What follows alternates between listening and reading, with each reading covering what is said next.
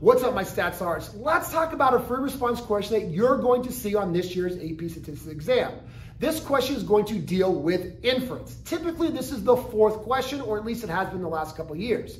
Now, on this question, you're either going to have to do a confidence interval to estimate a population parameter, or you're going to have to do a significance test to determine if you have significant evidence that an alternative hypothesis is true. Now, here's the key thing you want to keep in mind for either one of these techniques.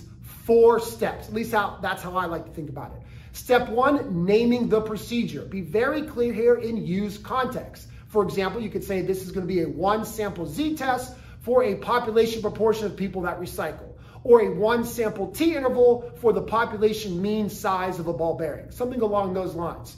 If it's a test, you want to make sure you have those hypotheses in that first step as well.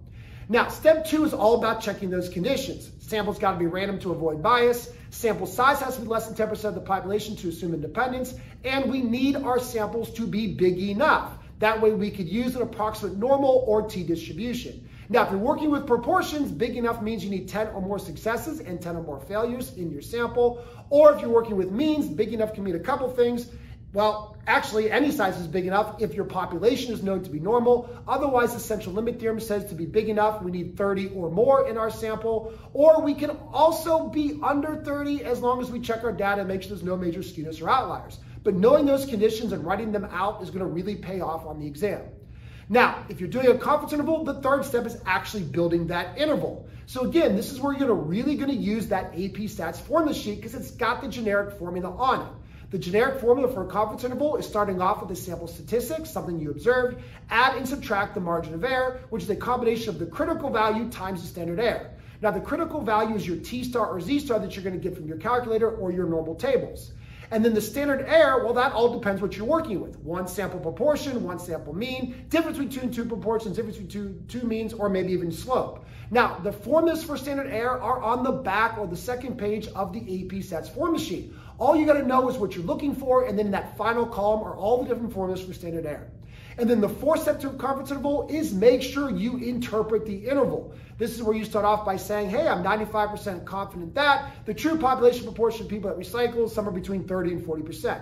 But make sure you write that, again, in context. Now, if you're doing a significance test, the 3rd step is all about getting that test statistic and that corresponding p-value. Now, the generic formula for a test statistic is on the AP Stats formula sheet.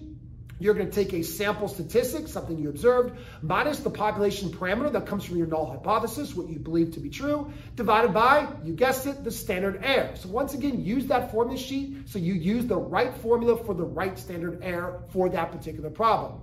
Then you're going to use normal CDF if it's a Z-score, or TCDF if it's a T-score, to calculate your p-value, the probability that your observed statistic occurs, or more extreme, on the assumption that the null hypothesis is true.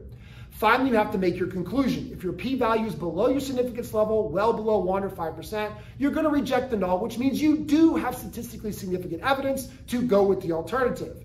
If your p-value is above your alpha level, above 1 or above 5%, that's when you fail to reject the null, which means you do not have enough evidence to go with the alternative.